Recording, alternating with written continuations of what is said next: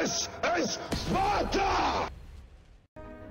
Hello everybody and welcome back to World of Tanks. My name is Spartan Elite 43 and tonight we're going to have a little fun in the T100 LT. It's going to be a great little fun match. It should be comical. And we're going to do a little story time with Spartan. It's been a couple weeks, but I got a story for you guys. And the story revolves around why I call my dad Old Man. Now this is a controversial topic. Some people don't like that. They think it's disrespectful. Some people, including my family members, are like, hey, dude, show some respect to your old man. I'm like, how can you call him old man if I can't call him old man? I'm his son. If anybody can call him old man, it's me. But anyway, I digress. So, how did me calling my dad old man come about? Alright, so you have to go back a few years, alright? Right out of high school, I mean, when you graduate in 2004, there's a lot of things that you grew up with in school, okay? One of those things was the golden age of professional wrestling, alright? I don't care what you new folks say, you young folks with your PG-rated wrestling. Like, I grew up with this stuff, man. That was the pinnacle of wrestling. Ever since then, it's went downhill. And I don't care what anybody says. Change my mind in the comments below. But anyway, I mean, think about what we went through.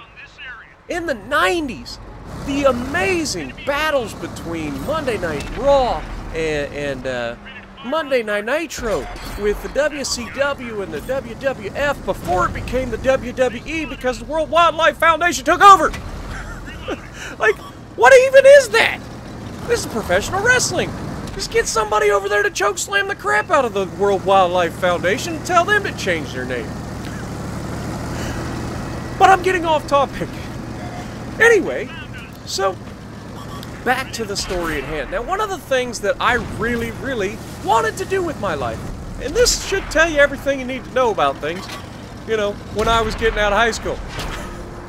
First of all, I wanted to be a professional wrestler. Wait, what? First of all, what makes you think you could be a professional wrestler, Spartan? I mean, you know, I was decent, you know, I was a big guy. Well, big for my area. You know, I'm 6'1", 270 pounds graduating high school. I'm a pretty big fella.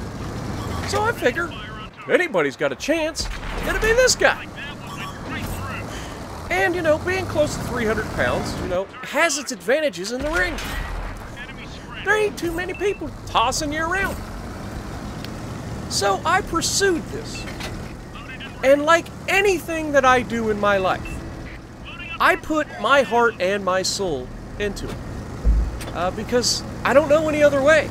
Like, when I want something, I go after it. And I push it until I either die or prove otherwise that it was a bad plan. So, I go after it. Okay? I want to be a professional wrestler. I'm going to make the most of it and quit shooting my tank. So, I go down, and we just so happen to get a thing in the paper. Yeah, that's the thing. Remember? Newspapers were a thing back in the day? Yeah.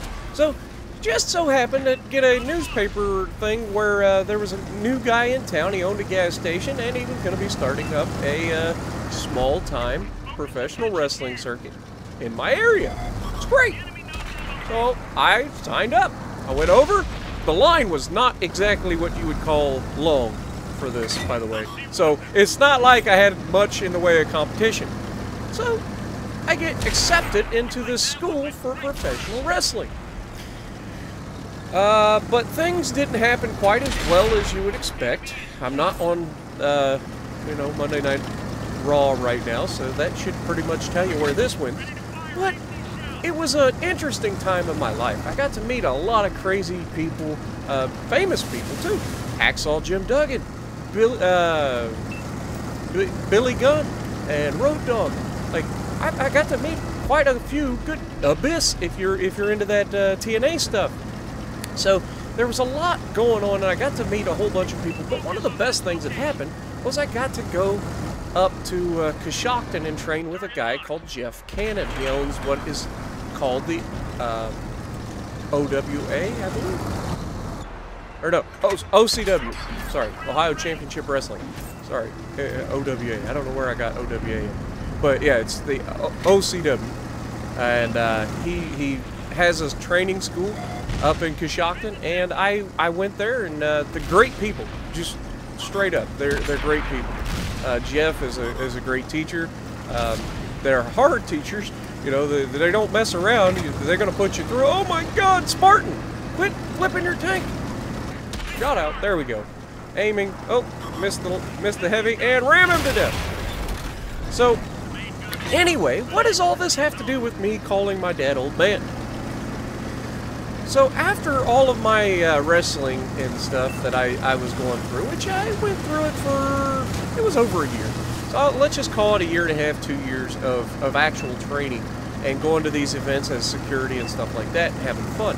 It really is a fun atmosphere. If you've never been to a local, like, professional wrestling event, I'm not talking about the backyard wrestling stuff. I'm talking about like an actual, you know, put on where they rent a high school gym and they have some good old-fashioned professional wrestling. You should go check it out. It's usually super cheap. They're usually everywhere. So if you guys get a chance, check them out. But anyway, so I was feeling pretty confident in my abilities. And we were in the, I was at home, okay? And my dad walks up behind me and grabs me. Now this Patton here sees me coming, unfortunately. But anyway, Dad walks up, and I'm going to put the moves on him. Watch this. I know I'm spotted. I know he sees me because I saw him go ahead and change directions and whatnot. And then I'm watching him drive towards me. So I give him a little bit of time, and then just as I think he's going to get, and I chose correctly. If I chose the other direction, I would be dead right now. But I didn't. So he gets to die. But anyway, so Dad walks up behind me and he grabs me and bear hugs me, right? And me being the, you know, alpha male that I am, you know, I'm 6'1", 275 pounds. I'm in pretty good shape because of all the wrestling training, cardio, and stuff that I've been doing. So I'm in pretty decent shape. And here's my old man walking up behind me like he gonna put it on me. So I say, "You ready to go down, old man?" And he says, "I don't know, are you?" And proceeds to belly-to-back suplex me onto the floor of our house. Okay? No padding, nothing. Okay? My old man just suplexed me unassisted. That's my dad. That's my old man. Alright? Okay, so now you've got to understand that in my head, I can't let this slide. I love my old man. But I'm a young fella. I can't take that. You cannot put me through that and expect to get away with it. So, I proceed to jump up, grab my dad under the back of his knees. Oh, Spartan! Oh, the rolling shot connects. Get out of there, don't die. Woo! We get away with it. But I proceed to grab my dad behind the knees, pick him up onto my shoulders. My dad, not a little fella either. I mean, my dad's 6 foot, 260 pounds usually, somewhere in there. So, not a little guy either. And I grab him, take him over to the couch, and at least I'm nice enough to slam you on the couch. All right, I respect the fact that you're a fragile old man.